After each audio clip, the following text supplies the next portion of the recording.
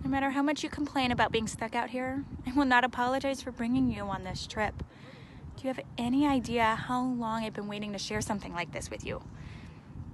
To have a moment alone to reconnect, to breathe in nature, to breathe in each other and know that we are enough, and I'm enough.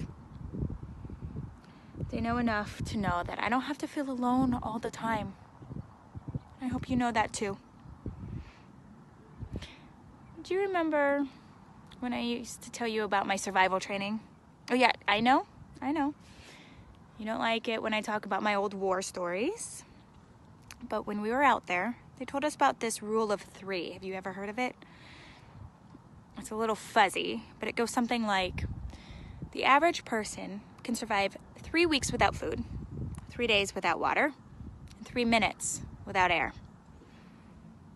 After I let that sink in, my first thought was, what about people?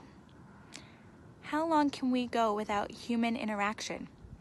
Without feeling the warmth of a hug?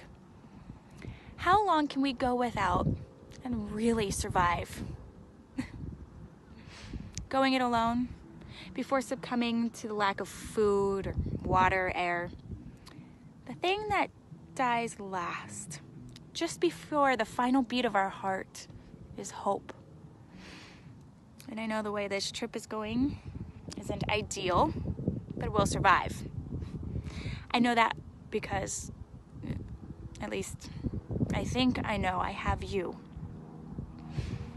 We're not alone. We have each other.